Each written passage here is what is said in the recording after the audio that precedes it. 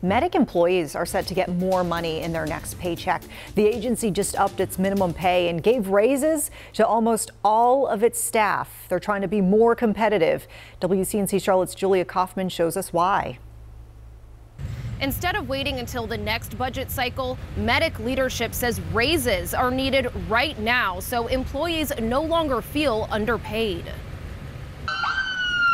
Medic is often first on scene, saving lives and helping people in crisis. But the agency's leadership says it's falling behind in competitive pay. This is something that we feel like we need to rectify. Minimum pay at CMPD and Charlotte Fire starts at about $24 an hour. Before today, Medic's was $20. To help retain employees, the agency bumped its minimum pay to $25 an hour. Plus, Executive Director John Peterson says most Medic employees are getting up to a 7% raise based on their years of employment and performance. This is an opportunity for us to take that needle and move it forward for our existing and our tenured employees.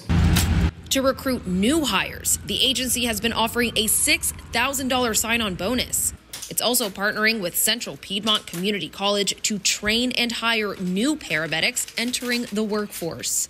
We're definitely seeing an uptick in people leaving, for other jobs, for a multitude of reasons. As Medic tries to fill 57 patient-facing positions, Tom Brewer with the Charlotte Firefighters Association says leaders need to look beyond pay to keep first responders happy as a whole. I can definitely speak from the fire side, where our members feel that way, that we're not respected, not only by the council and city leaders, but also by departmental leadership. And then in speaking with people from Medic, they feel the same way. Brewer says employees want to feel like their voices are heard. He says that, along with better benefits, would go a long way to retain employees. Julia Kaufman, WCNC Charlotte.